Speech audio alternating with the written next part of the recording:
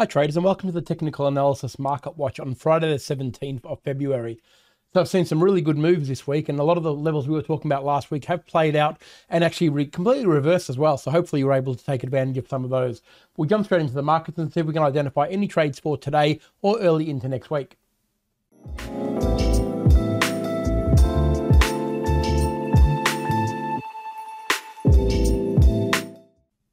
All right, we'll start out here with the Aussie USD, and you can see we had basically a touch up of the level that we talked about, the 70-cent mark. Very, very important level. Like, it was obviously on its way there last week. Hit the level, 20 moving average, pulled it up. Look, very, very strong level. This is why I keep talking about role reversal zones, because they're so important, especially in environments like this. So you've got your support levels that ran right through there, resistance through there, and again there. So no real surprise to see it bounce off that level there. Now, you've got a 20 moving average there as well, which actually makes a big difference because that's really actually bolstering the defenses, if you like, of that level. So the 70-cent mark, you've got a psychological level straight up. Like, it's a round number, very, very important zone, 20 moving average, and a role reversal zone at very strong resistance. What else is it going to do? Of course, it's going to short. So, you know, when it gets to a level like that, yeah, you need to be taking profit. And I hope you did, because realistically, that was going to be a very, very strong defense of that level. And if you didn't take profit there, you're going to be finding it very, very difficult to actually continue on without some sort of a pullback. Now, the pullback has gone all the way back to the support level at the 68, basically 68.50, which is where it's hovering now. But at this level here, it's also finding itself at a place where if it's going to turn around, this is the level it's going to. Because if it fails at this point here and continues to sell off, the next real level for this is around that 67.20. So look, let me put a line there so we can keep an eye on it. We'll pop a horizontal. Okay, that's really 67 sort of 20 is where we're really aiming for here. This is the level that is the next line of very, very serious defense. If we fail to hold up at this level here, because there is support at this point. Yeah, don't worry about that. There is definitely support here, but it may not be enough to hold. This is only it's sort of an intermediate support. The real level is here, and the real level means that it's had a very significant test of support and held up. Came back, tested it again, as you can see right through there, found problems getting through it every time, and found real support here again before it launched. Now, yeah, on face value, it looks like a head and shoulders pattern. Really, you got your shoulder, your head, and your shoulder. So if it does fail from this point onwards, which it may well do, it is trading under the 50 moving average now. You know, our target's going to be the 67.20 level. So a pretty good target to aim for. And, you know, realistically, if we can get just a little bit more momentum, you should be already in that short from this level here. I mean, I had plenty of warning from that point. The only way we would look at longing this opportunity is, of course, if it turned around, made a high low sequence on a 1 hour chart or even on a 4 hour chart, and then closed above this level here, around above the 68.80, which also is above the 50 moving average and this support zone here. If we get a close above there on a daily chart, then we can look at taking scalping longs up to the probably the 69.80 to 70 cent mark again in the first instance. I wouldn't be looking any longer than 70 cents until it actually breaks 70 cents. I wouldn't take the first break, let it do its business, get it up there and close above there, then we can look at long opportunities. But until then, yeah, we're looking at shorting opportunities down to the 67.20. So hopefully you guys were able to take advantage of some of this movement through here, because it was very good trading. All right, we'll move over to the US dollar CAD now. And as you can see, this has been pretty strong this week as well, right? So, you know, no real surprises here. It's been a pretty strong level. You can see the MACD divergence has certainly kicked in. It was already playing out last week. I mean, really, the divergence was already there. You can see this peak here, or this trough here on the MACD is clearly a lot lower than the previous one. And even though price was at the same level, okay, and then, of course, up it went. This is a consequence of dollar strength, of course, and we'll have a look at that in a minute. But, yeah, in reality, this was probably going to be a pretty strong support zone. Key levels are the 50 moving average, which is where it's at right now, and, of course, the 135 level. So if you don't want to be going long at this point here, really, if you're not already in it, because, yeah, you're going straight into a level of resistance, so you've got to be very careful there. But if it breaks past there and then comes back and retests it from above and gives us the lightning bolt that we always talk about, that's where we want to be, okay? So realistically, look for a break above there, retest, and then we can look for long opportunities up to the 137, which is a really, really nice area, and going to be very strong resistance again, you would expect. If it does keel over at this point here and starts to roll over, this is a very strong zone. Don't worry about that. Like there's strong support here all the way through, and there was resistance there. So I'd expect that there will be probably resistance there again, to be very mindful of that. That's why I would wait for the break and a retest of that level from above before I'd start to get excited about going along there, okay? So if it starts to keel over, lower high, lower low sequence on a 15-minute or a 1 hour, then we know we can start shorting down to these levels here, where it's been most recently 20 moving average in the first instance. All right, over to the US dollar yen, strength to strength, hit our target, as you can see, basically right on it at around that 134.70 area.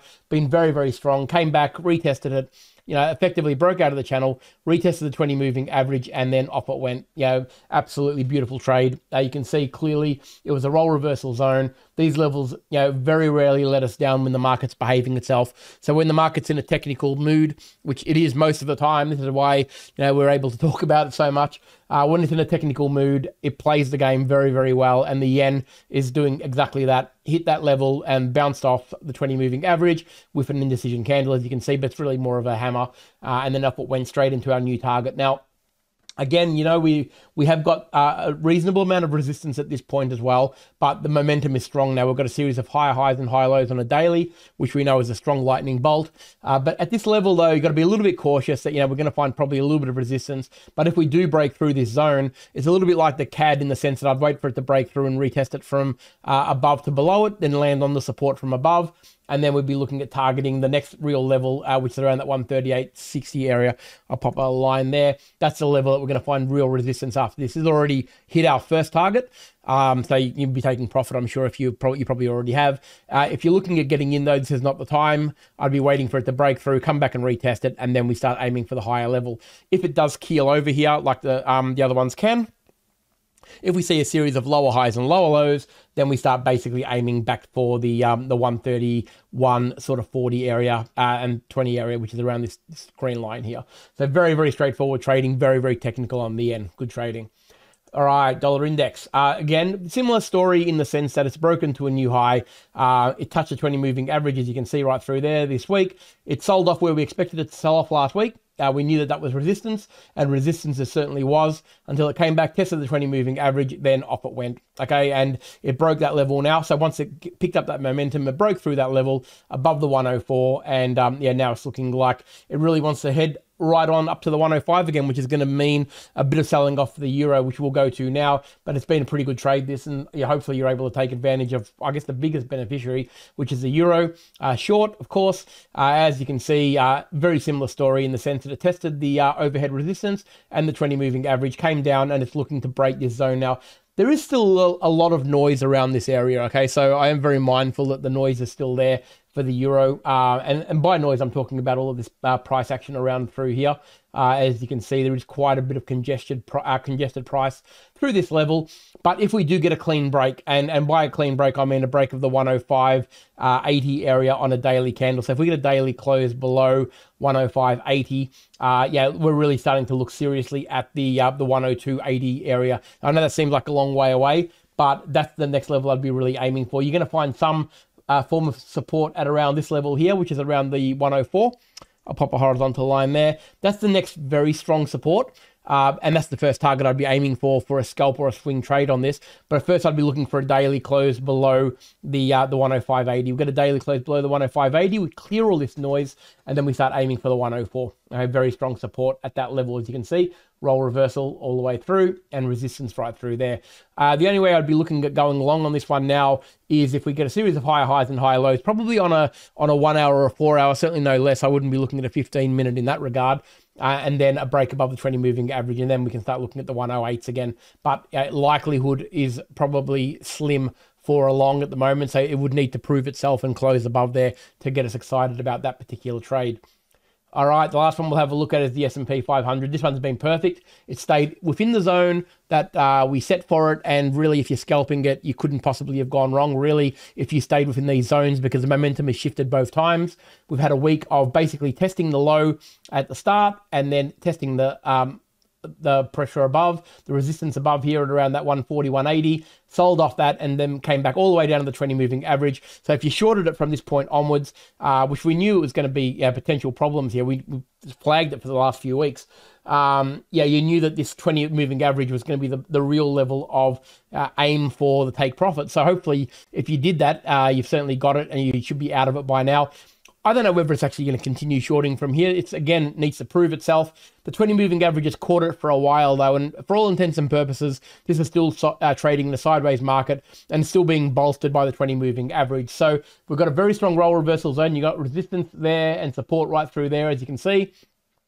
20 moving average also holding it up. So it's do or die for it here at this point. If it holds up above this level for the rest of the week and we get a small change of trend on the smaller time frames, a very easy target to aim for is, of course, the 41 sort of 80 area. That's the target you'd be going for. But if we get a daily close, if we're looking on Monday and the daily close is below the 20 moving average and say at 40.50 or lower, then we're going to start targeting the lows again. Yes, it's more than likely going to be a pretty ordinary week next week for it if that happens. So very important for the daily close, whether it's above the 20 moving average or below it. If it's below it, we're going to start targeting shorts down to the 4,000 in the first instance, and then down to the low 39s, which is the blue line here.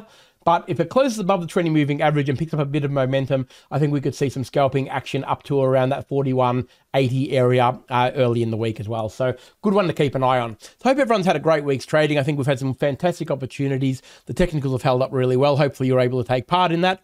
Have an awesome weekend, and I look forward to seeing you all next week.